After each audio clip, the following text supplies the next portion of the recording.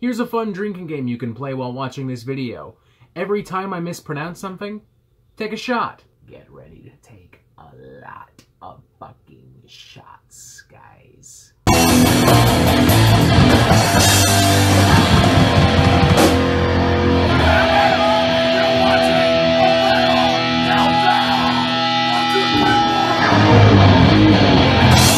Today we are looking at the latest album from Finnish folk metal crew Finntroll, their first album in nearly 7 years, entitled Vredesvävd. Also, cheers. Typically, we don't talk about a lot of folk metal on the Metal Meltdown because it's one of the few metal subgenres that I personally don't really care for. But even I would be foolish to ignore this new album from Finntroll, as they are one of the most important and influential bands to emerge not just out of the Finnish folk metal scene, but out of the entire folk metal genre. With records like Jackens Tid and Natvod considered classics of folk metal still, to this day, almost 20 years after their respective releases. And before I forget, 2 shots.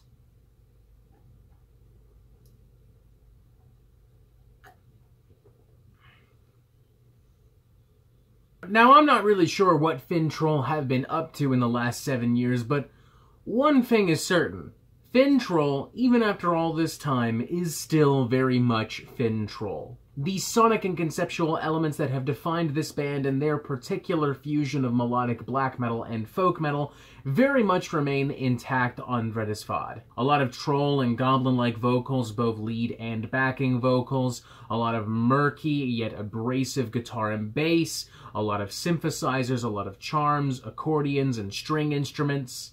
The general atmosphere of the record is very grim, very dark, very cold, very icy, almost hearkening to the days of mid-90s Norwegian black metal and records from Enslaved, Emperor, Ulver. It's genuinely very engaging, very captivating, very immersive, and in turn, very entertaining. And for somebody that, again, typically speaking, does not care much for folk metal, that's kind of a huge accomplishment. Like, I am often very picky about what folk metal I listen to in my spare time, and it often takes me a while to even get into these select records. But this time around, and frankly for the first time in a while, I really didn't have any issue sinking my teeth into this black metal, folk metal steak. I'm consistently drawn in by a lot of the melodies and epic soundscapes across the record. Take for instance the track Ormfolk, which has a very raucous charge and bounce to it, almost sounding like a traditional folk song, the one you would find people singing in a pub, infused with a literal battle cry from an army of trolls. Or the track Forsen, which builds some very ominous and foreboding synthesizers and vocals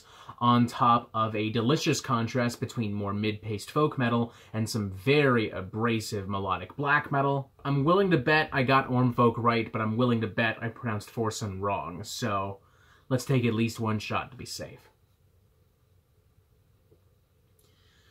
Ha! On my first playthrough of the record, some of the synthesizer work didn't quite stick with me. I found a lot of it to be a little cheesy, and I couldn't help but roll my eyes at certain moments, particularly in the album's literal introduction. But after my second playthrough, these parts did not bother me as much. In fact, I came to really appreciate the more bombastic and explosive moments of the record. Take for instance the track Mask, which has a little bit of a power metal grandiosity underneath its black metal icing, particularly in the very triumphant horns and strings found littered across the track attempting to break into the forefront of the sound. Or on the track Vid Haxans Hard, which almost reaches a Winter Sun level of complexity with its walls of synthesizers and orchestration. How many shots have I taken at this point? Fuck it. I don't gotta go to work tomorrow. The sound mix as well does a really great job at balancing out all of the performances and making this feel very professional and even polished without compromising the black metal atmosphere and chaos. Like, it still feels very raw despite being a very well produced and arranged record. Truthfully, the biggest issue I have with this record is the simple fact that I have literally no fucking clue what's actually happening at any point on this record. And that's not just because I'm a dumb white Canadian who can't understand the Finnish language. That has a lot to do with the fact that Finntroll are just, from a conceptual standpoint, inherently pretty fucking weird and maybe a little bit too nerdy for their own good. Like, here's something I'm pulling from Wikipedia here. Finntroll's lyrics mainly deal with legends and tales revolving around the fictional troll king Vreth, and the trolls fighting against the Christians who entered their lands and spread their beliefs. A recurring theme is the story of two priests named Amund and Kentel, and the first three full-length albums feature a rather short but fierce song about the two men who constantly get themselves into trouble with the trolls, only to get beaten up and mutilated over and over again by the wrathful followers of Vreth. So am I to understand that Finntroll is taking the role of the troll army of Vreth, for that matter? Am I to understand that they are at war with the Christians still on this album? If so, does this mean I would have to listen to other Finntroll albums in order to understand what's happening on this album? Like, to me, it seems like there's a surprising and unnecessary amount of homework required for an album that basically boils down to Dungeons and Dragons black metal. Also, I'm pretty sure I pronounced some of these names incorrectly, so here we go again.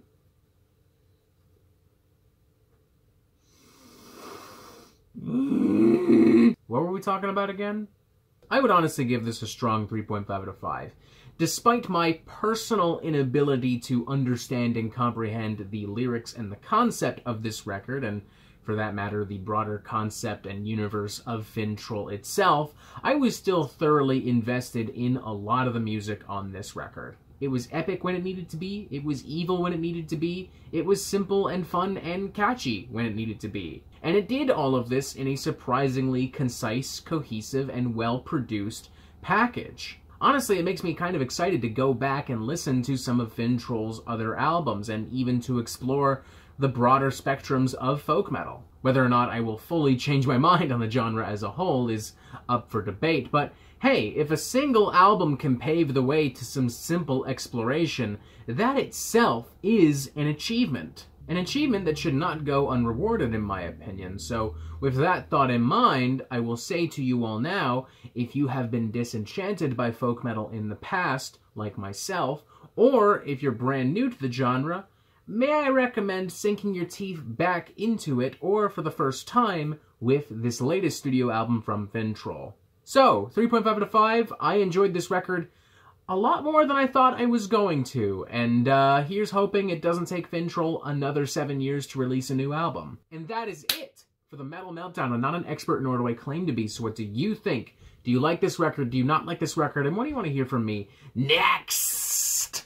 Thank you for watching. Make sure you press subscribe right there so you get updates on the Metal Meltdown fucking immediately. And as always, you have yourself a fantastic fucking day.